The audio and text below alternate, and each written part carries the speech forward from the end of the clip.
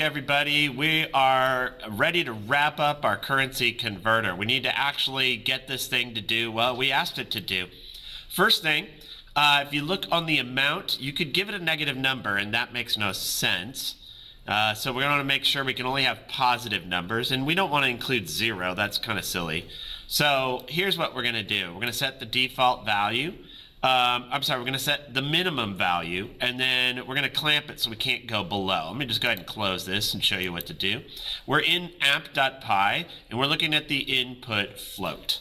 So I'm going to add this, and I'm going to put this on a new line. And so we're going to put, what is it, min value. And we're going to put 0.01. And then we're also going to do min clamped. And I love VS Code and anything that gives you code hints because it's nice to know what we have available. And so there it is, min clamped, and then we're going to say true because that's a Boolean.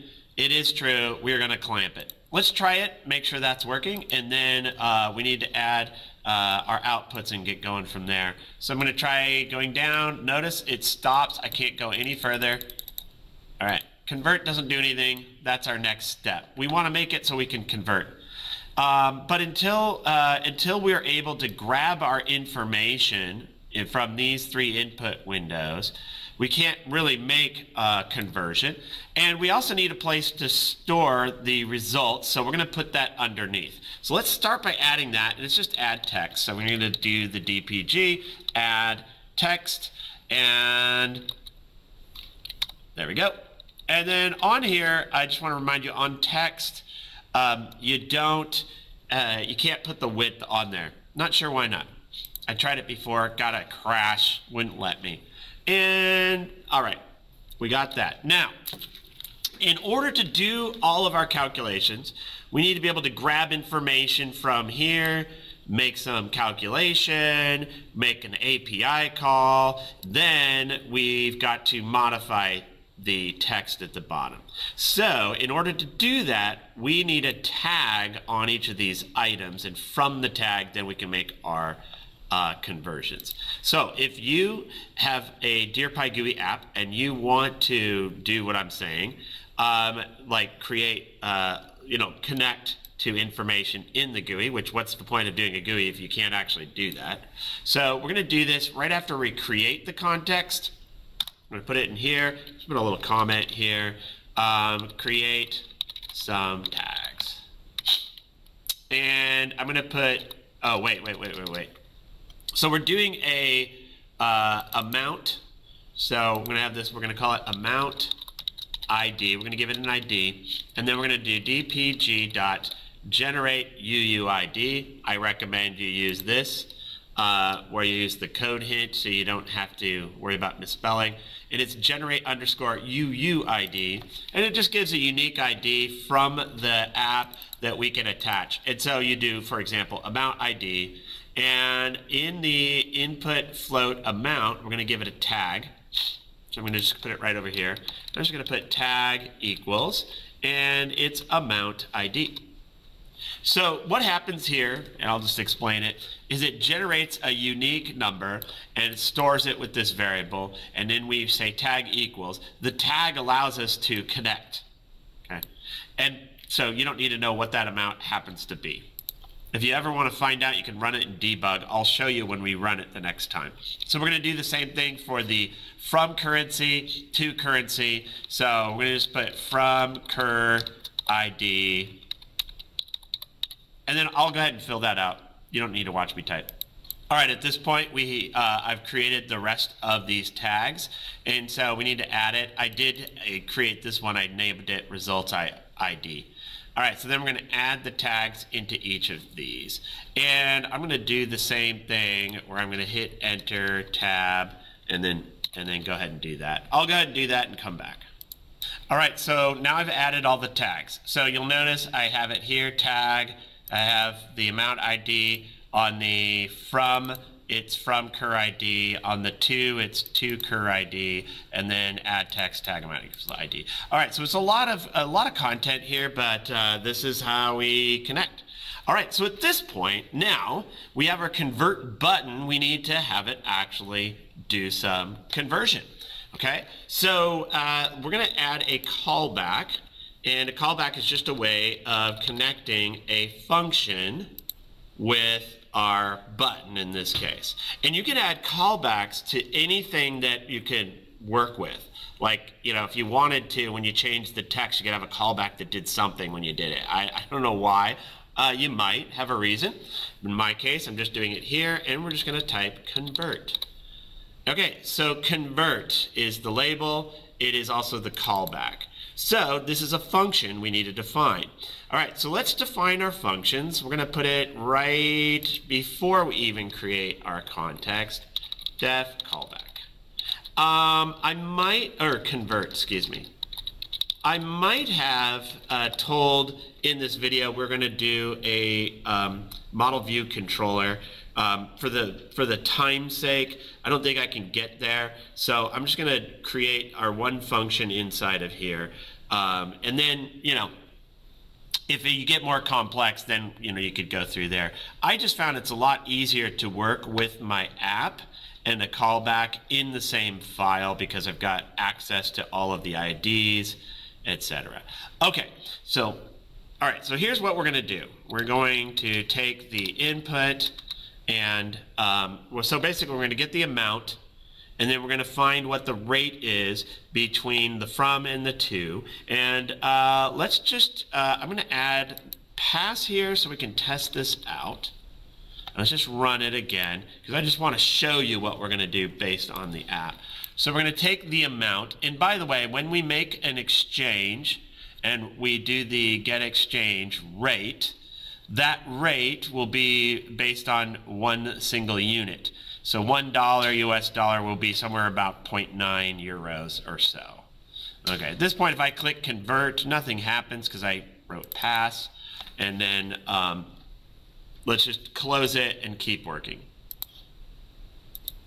So here's our docstring, get exchange rate multiplied by amount. So we're going to get the amount, and the way we do this, DPG dot, it's real easy. It's get value. So get underscore value.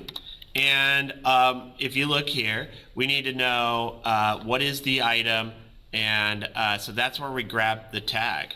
And it says it's an int, so apparently the tag unique ID is an integer. So we're going to put amount equals dpg.getValue amount, and I'm going to put my breakpoint in here, and then I'm going to do this for the from currency. And so notice earlier I had amount underscore ID. All right, now we're just going to do the from, the to. If from wasn't a keyword, I would have the variable called from, but we have to add the little from underscore currency, because if I write from, notice that's purple, that means it's a reserved keyword. Can't do that. All right, so it's dpg.getValue, and it's the same for the rest of these, so you don't need to see me typing that out. Okay, so here we go. Amount, from, to, cur. All right, I'm going to save my changes. We're going to run this in debug mode. By the way, if you haven't done debug mode, you want to create a launch JSON file and just click the thing, and it should work that way. So the app opens up, and it's not till I click convert that it actually is going to trigger this breakpoint. I did save my changes. Well, apparently, maybe I already had this running. We'll try it one more time. Thought the breakpoint would work. Let's try it one more time. And if it doesn't work, we'll add a little bit more code, and then I think we can go from there. Yeah, it's not liking it. Okay, we'll do something else, and then we'll come back and see if we can get that working. But not to worry. So what we want to do is, now we have an interesting part here. All right, we need to get the codes. And let me show you what I mean by that. Let me run this so you can see. If you look here, we have the values, the code on the left, a dash, and then the currency on the right. So we have a code and a currency, right? So UNI is universe, for example. USD is United States dollar. In order to get our exchange rate, we only need the code that's on the left. So we're going to take advantage of Python strings. Okay, so I'm going to write from cur equals from cur. So we're taking that and we're going to do split. And in split, you do quotation mark. And what is the delimiter that splits it? Remember, that was the dash. Okay, this will give us two different items in a list. It'll be the currency on the left, and then the code on the left, currency on the right. So the code is the first item, so we're going to grab that. We're also going to strip it of any leading or trailing spaces. That's what strip does. So basically, we're getting only the codes, or just say extract the codes. And this could be a function you could put in the model, and that would actually make sense because you're not dealing with components, widgets from the DearPyGui. All right, so we're going to do the same thing with the toCur. There we go. All right, so let's get our exchange rate.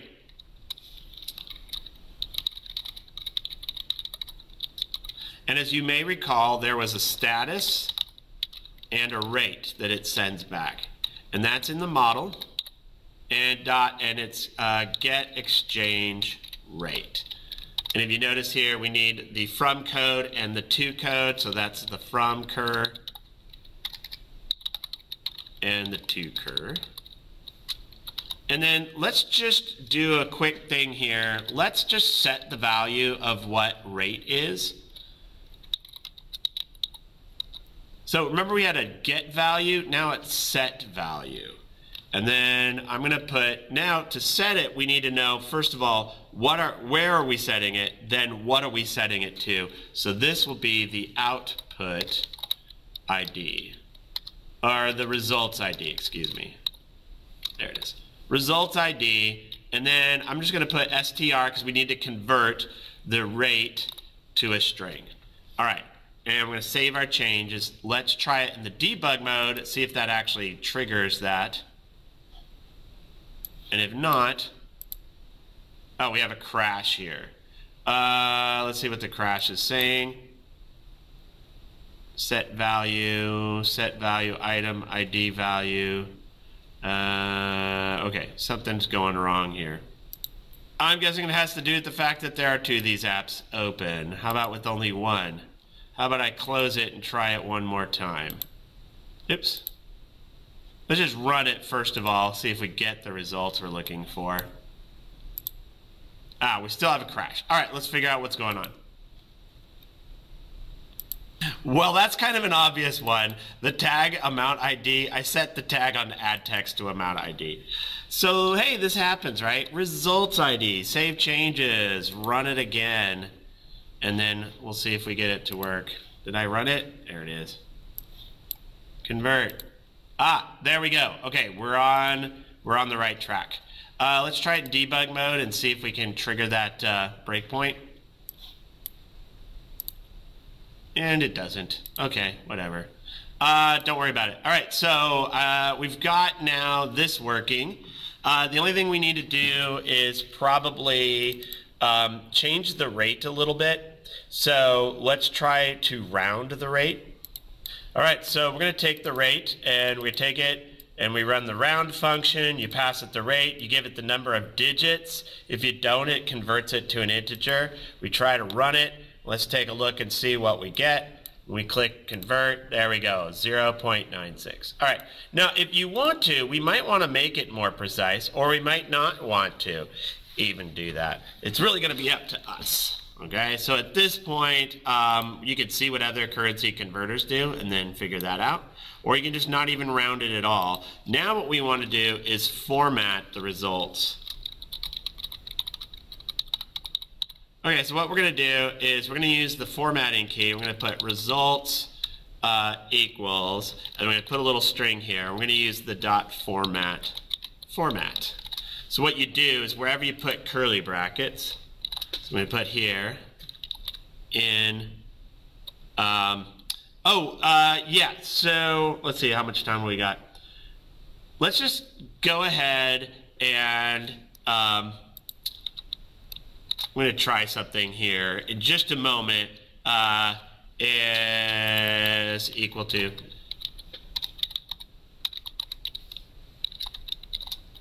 period. And on the format, we need to give it 4 variables for each one of these. Okay, so then we're going to put amount, from cur, exchange,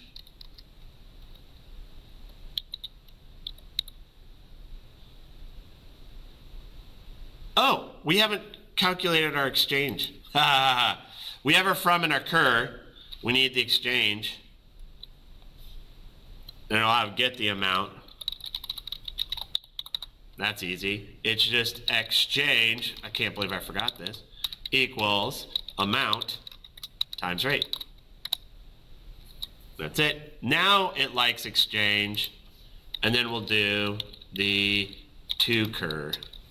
All right, so we're exchanging from one to the other, and then we're going to output the results. The nice thing about this is you don't have to convert anything to a string, because when you use the dot format, any variable's value gets converted to a string and inserted. All right, let's try it and see if it works, and then I'm going to give you one last little thing to sort of clean it up. I'm going to click convert. $1 US is equal to 0.96 euros. Actually, that's pretty good. If you wanted to write United States dollar, you could, or euro, you could, or you could do a lot more. Like you could create all the symbols for each of these. I'm actually not going to go over that. I think we're going to just end here. This is pretty good. I know I haven't gone over how to style any of this, make it larger. Maybe I'll save that for another tutorial.